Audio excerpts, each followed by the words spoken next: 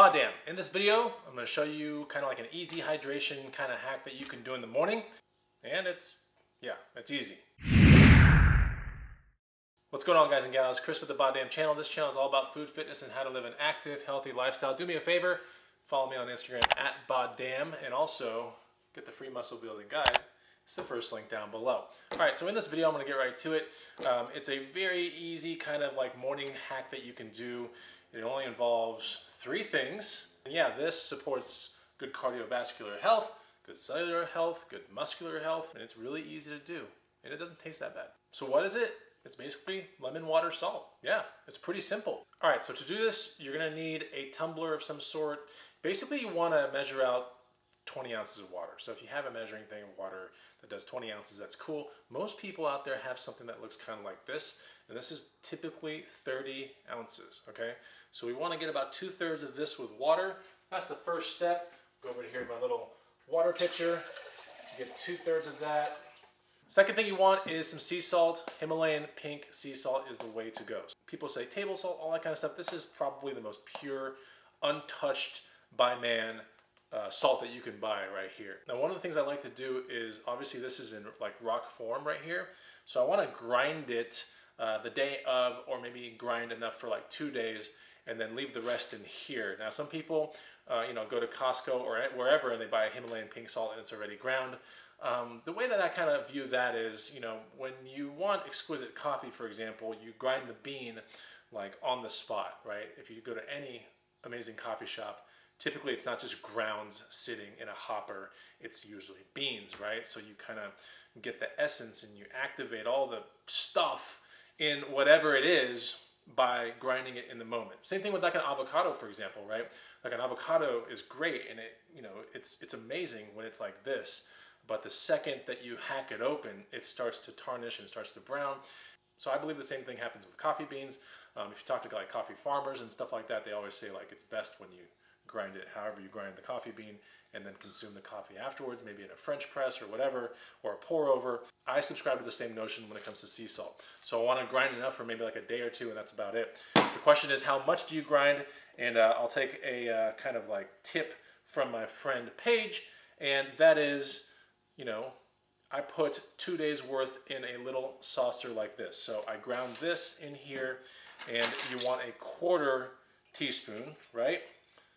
So right there, 1/4 teaspoon, throw it in the water. And last, you need a lemon, right? But you don't want a whole lemon, you want a half lemon. So I'm cutting this lemon in half. There we go. And we're gonna squeeze that entire lemon into the cup. All right, so I'm gonna do it right here. Now you can get like lemon squeezer looking things. They kind of look like orange juice squeezers, but this should be enough. Plus, you can get some good hand strength by just squeezing lemons.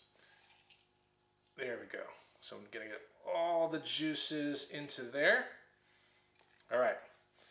And after that, we want to stir it up. All right, so here I have my coffee straw and I'm stirring it up. You might be thinking, why do you have a coffee straw? It's because I don't want to stain my teeth. When I love consuming coffee, so I sip my coffee through a straw. That way it throws it past the teeth and everything like that. I still get the benefits of coffee without the staining of the teeth, which is great. So yeah, I'm stirring this up. Now, no matter how much stirring you really do, there will still be some salt particles on the bottom. And also when you squeeze the lemon, there's a really high chance that, seeds and stuff will get there. And sometimes they go to the bottom, sometimes they hover at the top. So now it's time to consume the drink, and I consume it with the straw because if I was to just drink it, I'd probably get a seed or 2, and I don't want that. So it tastes really good. Now, it might take a little getting used to, but after a while, it tastes amazing. So you get the point. I'm gonna drink this whole thing once the video is over. But it tastes great. So for what it's worth, it's definitely worth trying out. So yeah, if you like to work out a bunch and you like to get out there and you like to be active and you like to sweat and all that kind of stuff, try this out in the morning. And of course, yeah, there's the hearsay that an average diet these days has enough sodium and everything for you to survive and be fine. But I like starting my day off with stuff like this. Plus, puts your body in a little bit more alkaline kind of state. and it's very easy to do. Lemons at Costco are super cheap.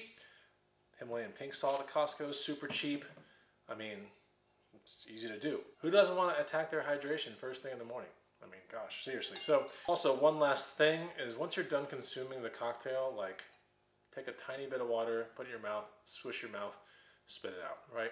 And that's just because, you know, the acidity in the lemon juice has been known to, you know, if it stays in your mouth for a long time, that, you know, La Croix waters, I think that's how you say it, any kind of those like fizzling like sodas or anything like that like rots tooth enamel away. So you really want to make sure that you swish a little bit of water after you're done with this and then just like spit it out in the sink.